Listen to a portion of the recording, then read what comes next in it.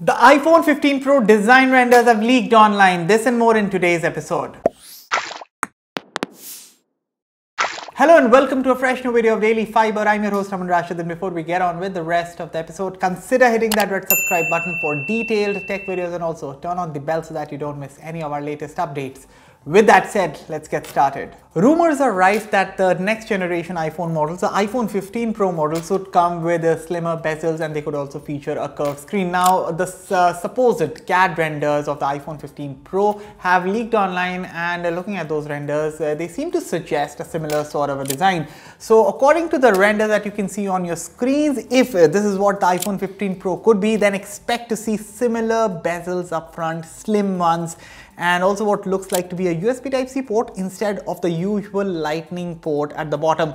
It can also be seen in the renders that the camera bump looks exactly similar to that of the iPhone 14 Pro, and the dynamic island could still be retained. Now, of course, these are CAD renders, so they are not sure to be the final thing. Of course, that depends on Apple. The final product depends on Apple, but after seeing all of this, the iPhone 15 Pro is definitely generating a lot of interest and hype. And you know, I wish that the USB Type-C port definitely makes its way to the final thing. In January, Google announced its plan to lay off 12,000 of its global workforce, and currently the layoffs are already underway. In fact, 450 of the Indian employees from the Google Indian division have been affected. So for those who don't know, Google India currently operates in 3 major hubs across the country in Bangalore, Hyderabad, and Gurugram. So several employees have been affected. They've already taken to LinkedIn and they've announced their abrupt departure from the company. And of course, it's a tough time at Google right now. I mean, last month the US employees were laid off, and now looks like the other countries have also started following. The OnePlus Buds Pro 2 launched alongside the OnePlus 11 at a price of 11,999 rupees. But many people don't know that OnePlus also launched a trimmed down version of the OnePlus Buds Pro 2, dubbed the OnePlus Buds Pro 2R. Of course, the naming could have been better, but anyway, they are priced at 9,999 rupees. And in terms of features, well, they lose out on the wireless charging and spatial audio feature that you get on the higher end Buds Pro 2. But of course, that's why the price is lower on the Buds Pro 2R. And anyone, you know, if you're someone who doesn't care about wireless charging, who doesn't care about spatial audio, do note that in terms of other specs and features, the Buds Pro 2 are exactly the same as the Buds Pro 2. And if you do get the 2R version, then definitely you'll also be saving 2,000 rupees, since they are 2,000 rupees cheaper than the Buds Pro 2.